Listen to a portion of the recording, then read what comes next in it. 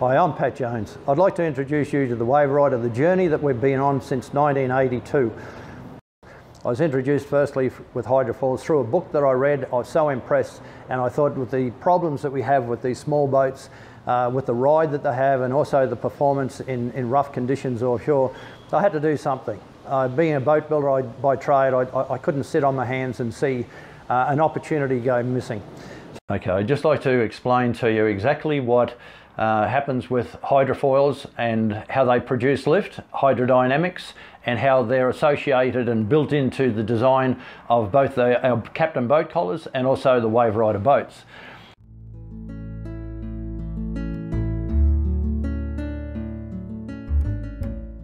So I began my research and development with a catamaran with what they call surface piercing foils, where the foils actually come out from the side of the boat and go down below the water. And as the boat goes down in the water, more surface area on the foil produces lift, and that keeps the boat lifted out of the water. They're okay in certain conditions, and it's mainly chop. They're fine. They can overcome chop, no problems. But when you get offshore and you find that you've got an ocean swell and chop, they have all sorts of problems. They went from the surface piercing foils, which were fine in the calmer waters, for want of a better word again. They went to what's called a submerged foil. So taking you on the journey that I went on, we looked at the surface piercing foils. The first hydrofoil shape, which was common in those days, was what's called a delta wing shape. So initially we had a delta wing shape, hydrofoil, had two legs like that coming out through the bottom of the boat.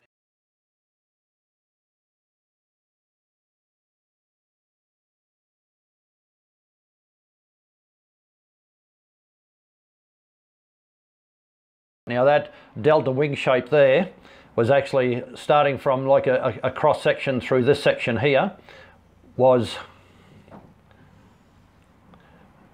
if you can imagine that, a straight line through there, so that when water or air travels from that point to that point that way, and the water or air traveling all the way down here, the air gets to this point, or water gets to this point here faster than what the water flowing over the top surface does, and that creates lift, because there's that vacuum that's being created, because that's there first before that. So lift is being created from that top surface. And of course the greater that top surface and the shorter that distance there, the more lift is going to be created. And what I did was I had two legs to support that weight during through that area, because it was going to carry the whole weight of the boat. So I had two legs going up through centerboard casings built into the boat, and it was an aluminium flat bottom boat. Because I thought, if I've got to have something which is going to be outstanding, I've got to have a boat that is performing offshore. If I just took a deep V boat offshore, everyone would say, yeah, sure, I've got one of those, and it already works fine.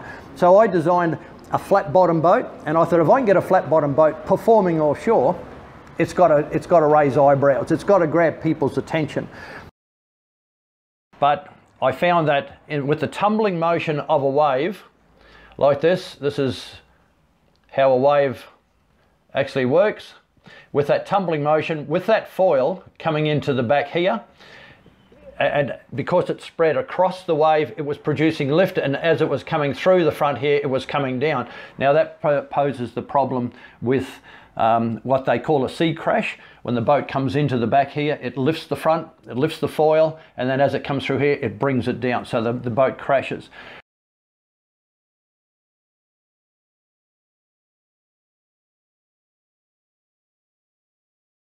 So I had to think outside the square, and thinking outside the square, so you don't get this tumbling motion in air. So the aerodynamics of a wing shape is fine. So I thought that if I fed a foil lengthwise coming in, by the time it comes through to this point here, it's getting downward motion while it's still getting upward motion there. So what I did was I made a hydrofoil lengthwise like that. Now, to make a hydrofoil lengthwise, it's got to produce lift. Very difficult to get an aerodynamic shape along there, so I thought hydrodynamics, you can't compress a liquid. So let's create a hydrofoil so that's that shape. And what happens? Water's trapped in underneath here and produces lift. When you increase the angle of attack. And so there's your hydrofoil there, an inverted V, water's coming in here, you tilt that back, water gets, and it produces lift. So you can regulate the amount of lift that you get by increasing the angle of attack.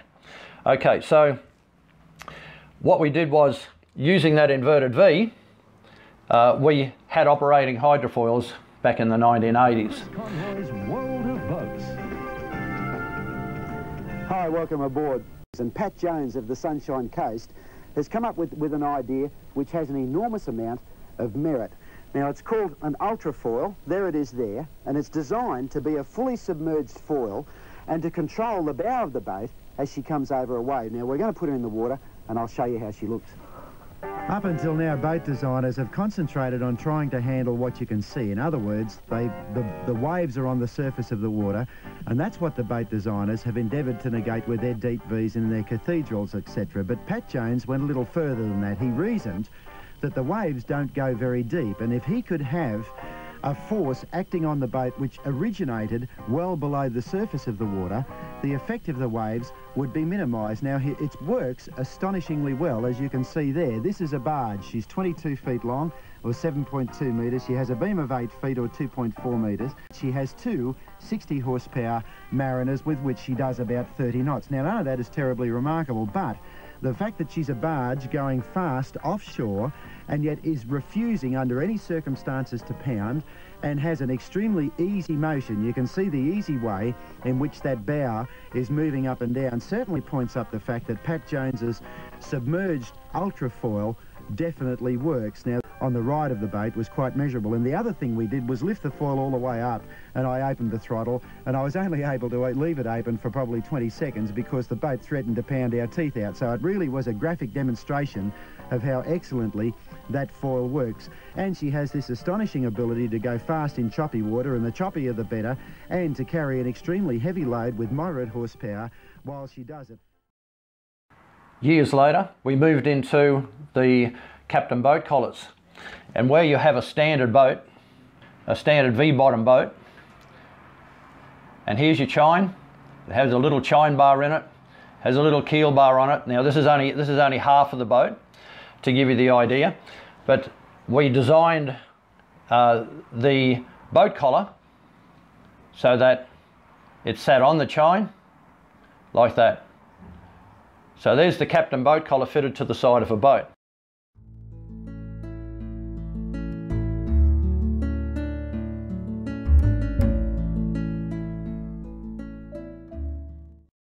And as you can see, looking at the inverted V, here we have an inverted V, there, producing lift. And this is why the Kapten Boat Collars work so well.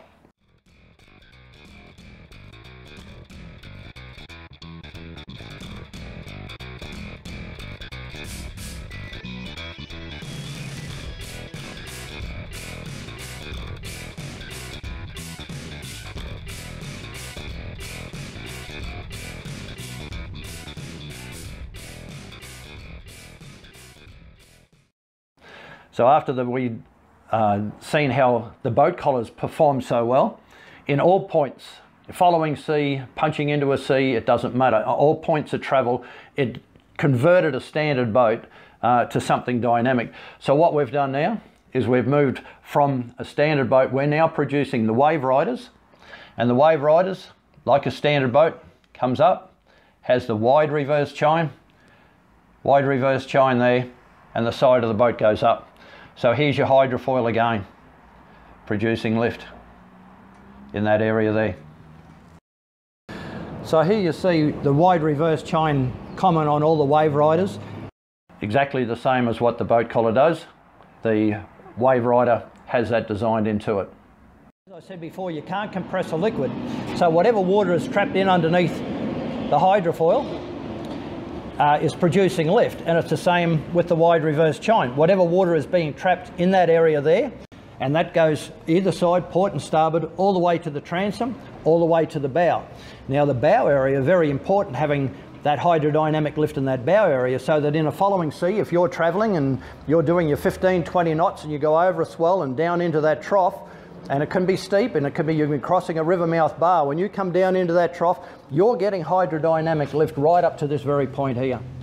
And so as long as you've got speed on and you're producing lift in this area, and again, it's because of the size of the chine, that's all been calculated, the size of the weights and everything, that it's producing lift. So it'll be very, very difficult for you to bury the nose of a Waverider, almost impossible. And of course, not only is it safe crossing river mouth bars, but while you're fishing, that reverse chine adds extra beam to the boat. So it has the similar beam as what a catamaran has. So you're going to get similar stability that you get out of a catamaran with the less expense. You've got a single engine, it's just a single hull. It might be a little bit more expensive than a standard single hull, because all of a sudden you've got the extension of the sides of the boat. So you're getting more boat. You're basically getting a hybrid, half between a catamaran and half between a mono hull. But you're getting the performance, better performance than a catamaran, because you only need one engine.